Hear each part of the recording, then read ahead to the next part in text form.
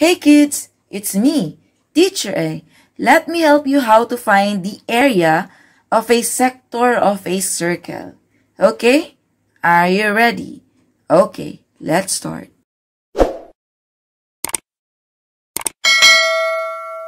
Okay, so what is a sector of a circle? Okay, a sector of a circle is the region bounded by the two radii. So, nasan yung two radii? Here. One radius. This is the first radius. This is the second radius. Okay. So, this is the region bounded by the two radii and their intercepted arc. Where is that? Here. Okay. So, we are pertaining to this region, this shaded region. This is what you call the sector ABC. Okay? And in this video, we're going to find the area of this shaded region. Or we're going to find the area of the sector of this circle. So, to get the area of this sector, I'm not just going to give you the formula. I'm going to teach you how to derive the formula. Kung saan nanggaling yung formula. Kapag alam nyo kung saan siya nanggaling, kung saan nanggaling yung formula, mas madali nyo siyang mare-recall whenever you need that formula. Okay? Okay. So, I need to define some symbols first before we derive the area of a sector of a circle. Okay? So, let's have R. Okay? That's the usual naman for the radius. Okay? So, this is our R. Or pwede rin ito. Okay? It's the radius of the circle. Theta. Okay? I'm going to use theta. But in your module, they use a small letter C. A lowercase letter C. Okay? It doesn't matter. Okay? As long as alam nyo kung ano yung theta dito sa video at alam nyo yung C sa module ninyo. Okay? The reason why I use theta because ito talaga yung ginagamit. Okay? Ito yung usual na ginagamit. So, I will use theta to denote the measure of the central angle. Okay? In degrees. Okay? So, here. Okay? The measure of this central angle is theta. Okay? So, since this measures theta and it is a central angle, the measure of this arc AC is also theta. Right? And lastly, this symbol. Do you know this symbol? This is the number pi, okay? This is a real number, an irrational number. It is non-repeating and non-terminating decimal, okay? We approximate pi to be equal to 3.14, okay? So, ito yung gagamitin yung value for pi, okay? Kasi nga non-terminating siya, non-repeating. So, mahabang-mahaba to. Para makapag-compute tayo ng area of a sector of a circle, we will use this value. Okay? 3.14. Okay? So, now we derive the formula for the area of a sector.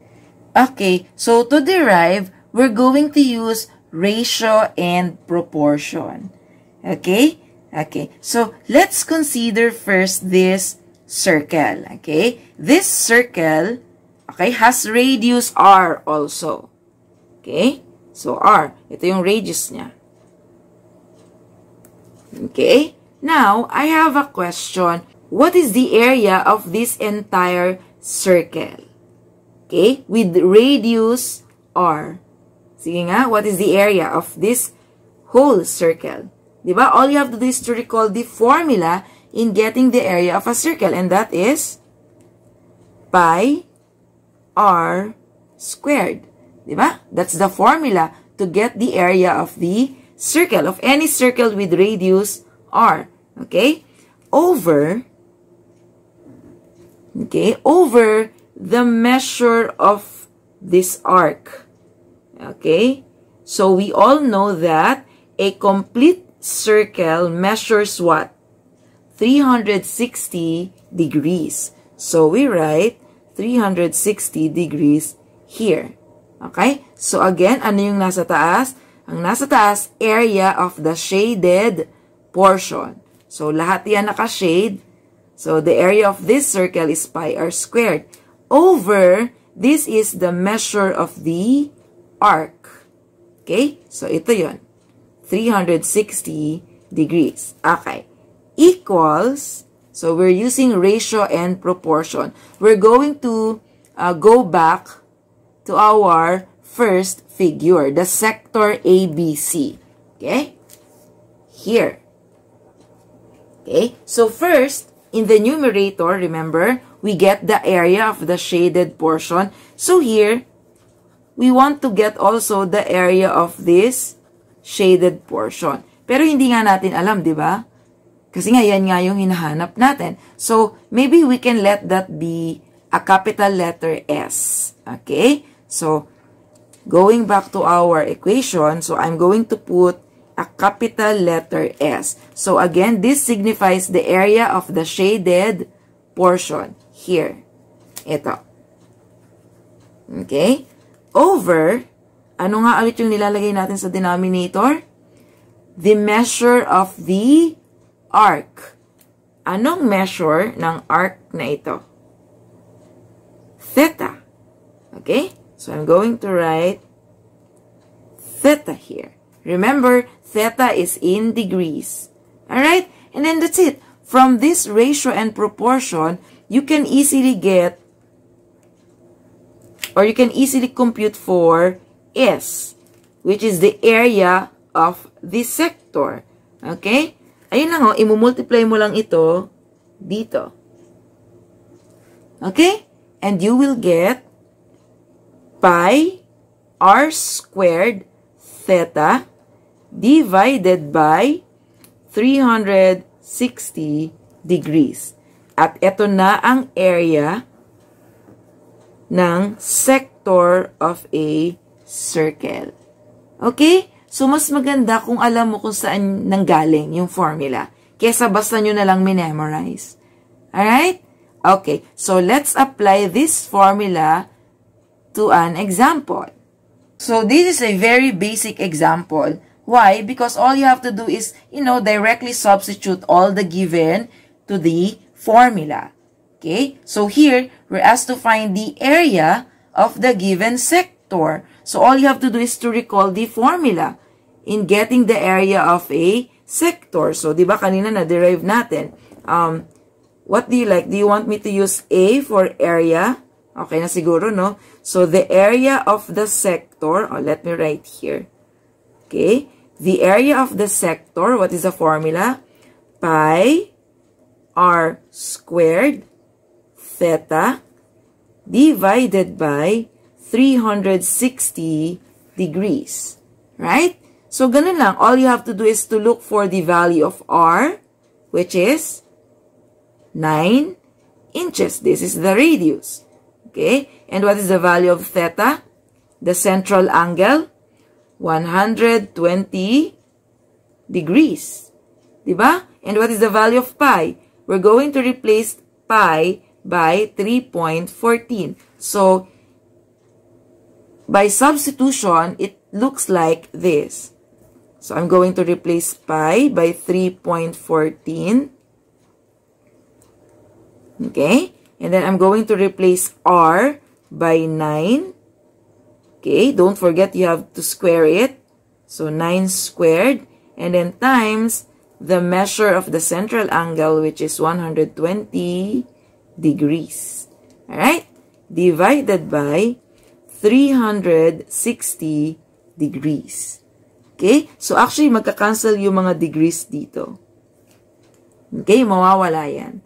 Okay? And then, I think you're allowed to use a calculator. Okay? So, let's use a calculator this time. Okay? So, let's have 3.14 times 9 squared, okay, times 120. And then divided by 360. And the answer is 84.78. So we get 84.78. 84.78. What is the unit? Okay? Kapag area, okay, titingnan nyo lang yung unit ng radius.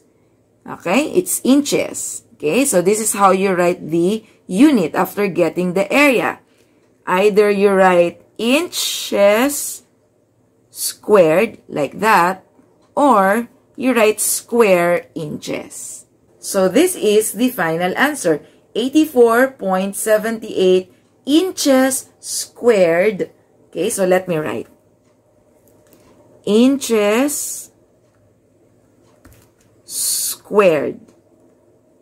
Okay, ganyan siya binabasa. Or, pwede nyo rin siyang isulat as 84.78 square inches. Okay? Ganito siya sinusulat kapag square inches. You may SQ period and then IN period. Okay? Ang inch squared, ganito naman siya sinusulat. IN, tapos may squared. So, I think that's it. I hope you learned something from this video. Please like and share this video. Please subscribe to my channel for more videos like this. Thank you for watching. See you in my next video.